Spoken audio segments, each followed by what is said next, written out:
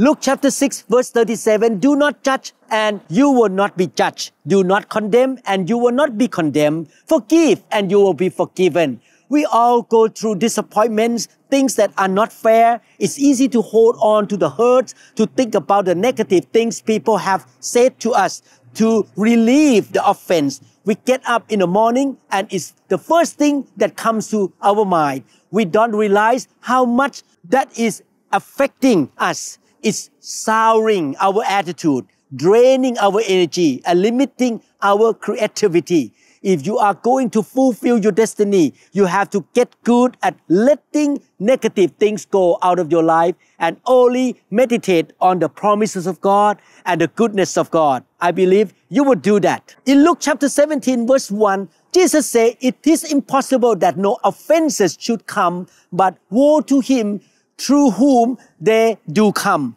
Jesus did not say they might come.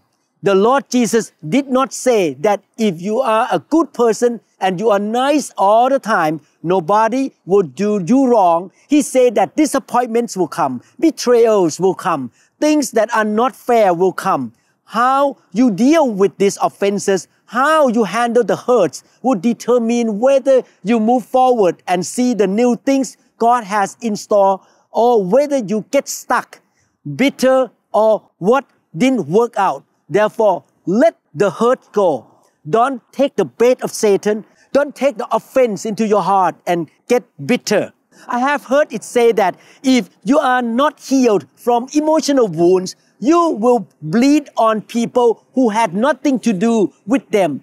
How many people are living wounded over how they were raised? A friend who walked away or a business partner who cheated them. Instead of letting it go, they replay it over and over in their mind, reliving all the hurt.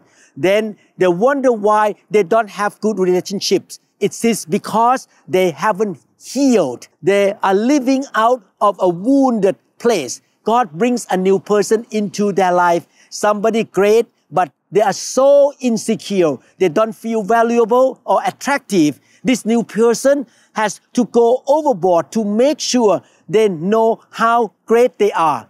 The problem is that it is not sustainable. Until you get well, you cannot develop healthy relationships. Until you stop carrying the hurt, you will burden other people with it. Until you let go of what did not work out, that wound is going to hinder you wherever you go.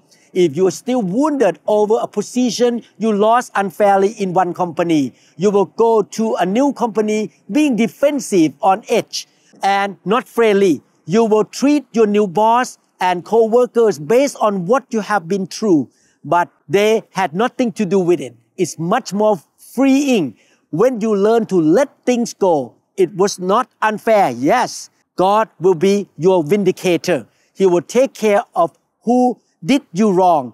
It's not your job to pay people back. They hurt you once. Don't let them continue to hurt you by holding on to it. You lost a loved one, which I know is painful, but it's healthy to go through a season of mourning, but you cannot hold on to the hurt. Let us declare that all hurts and wounds no longer have a hold on us. We will forgive everyone who has wronged us and let go of every offense. We will forgive ourselves and we will be free. We declare that God will restore everything that has been taken from us. We declare that our Heavenly Father is in control and He will bring breakthroughs in ways that we could never have imagined. Let us pray. Dear God, we come to you today with an open heart. We understand that when we bury the negative emotions deep inside, they never truly go away. We cannot hold on to anger, hurt, and betrayal or expect them not to affect us. Help us, Lord, to forgive those who have hurt us, no matter how deeply. Help us to forgive just as you have forgiven us. Thank you that you make all things new, that we can experience freedom, joy, and victory in Jesus' name. Amen.